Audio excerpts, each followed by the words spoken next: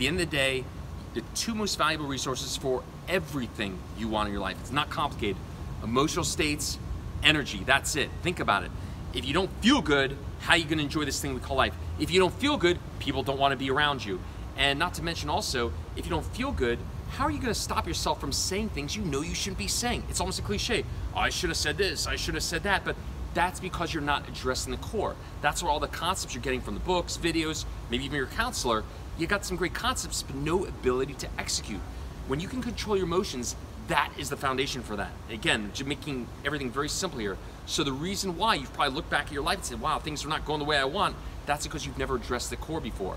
But when you feel fantastic, that gives you all the odds in your favor to actually execute in the way that's gonna behoove you and your relationship.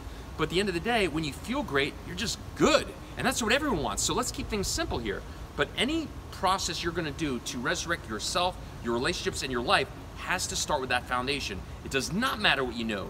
All your concepts go out the window as soon as you feel fear, sadness, anger. As soon as you feel that stuff, what good are your concepts? They're worth nothing. So it does not matter what you know, it matters what you can do. And if you can't control your emotions, you effectively know zero. Any process you're gonna do to work on your relationships and your life needs to address at the core. Number two, energy. Energy is the fuel for everything you're looking for.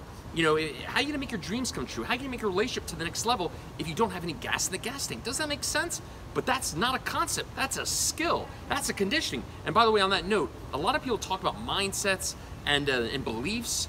That's not really what they're looking for. If you think about it, how are you gonna have a mindset when you feel like shit? How's that gonna work out? Your ability to execute is a conditioning, it's the way you feel. The conditioning is actually what allows you to execute a mindset or execute a belief.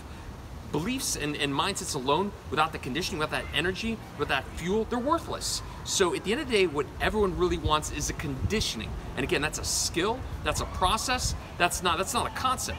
And that's why the people that work with me, my clients that do the Refocus on Happiness program, they're good either way. Hey, some people get back together with their exes, some don't, and most of them don't even want that person back. But when you feel great, it's a whole different level, not just for your relationships, but for your entire life. So let's kind of close up here. Two most valuable resources, energy and emotional states. When you feel great, you speak great. When you feel great, you just execute at a completely different level. That's what makes all your techniques actually executable.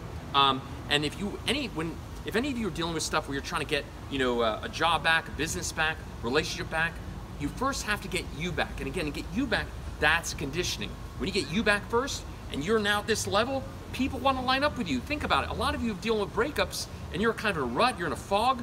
No one wants to be around you. And the decision to be in a relationship is an emotional decision. It's not logical. You can't take a PowerPoint presentation and say, oh, you're going to want to be around me because of A, B, and C. It doesn't work like that.